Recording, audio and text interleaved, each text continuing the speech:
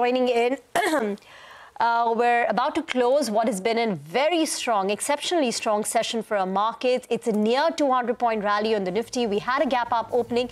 The Nifty opened at levels of 19,350, aided by that Wall Street mammoth rally on Friday. But towards the end of trade, markets built on that opening gains and finally closing above 19,400. Mid-caps, small-caps moving in step. The advanced decline ratio firm. More than 2 stocks gaining for one on the losing side, and a broad-based rally. Out of the Nifty 50 stocks, only 5 stocks closing in the red, and the one that stands out there is State Bank of India. The gainers list, Divis Laboratories, top Nifty gainer, posts the numbers. Two-wheeler names like MotoCorp, Eicher Motors rallying 2.5%. Private sector financials had a good day. Axis Bank, ICICI Bank led from the front. L&T was a heavyweight, which added on some heft, and Asian Paints, Britannia, ONGC also stand out on the gainers list. Yeah, absolutely. I mean, it's been a great day for the broader market as well. The mid-cap index is up about 0.9%. Small-cap index is up 1.5%. And the market's mood is evident in the manner in which it rewarded some of the good earnings.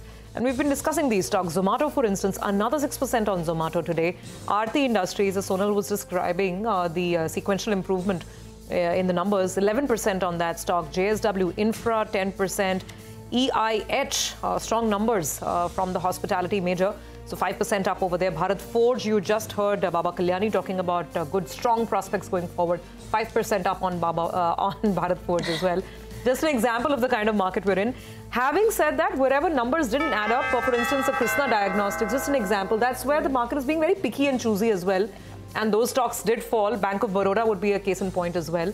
So wherever numbers are not adding up, the market's absolutely throwing, those names out of the window. But wherever things are looking good, I think the appetite, the risk appetite is back for now. And we're seeing plenty of green on the screen. Indeed. And Cello World, the new listing has had a pretty strong debut. And tomorrow, it will be the turn for Honasa Consumer, the parent of Mama Earth, which will be hitting the bourses in terms of debut. Well, with that, it's a wrap and closing bell. But don't go anywhere. Our special offering, Market Cafe, comes up next.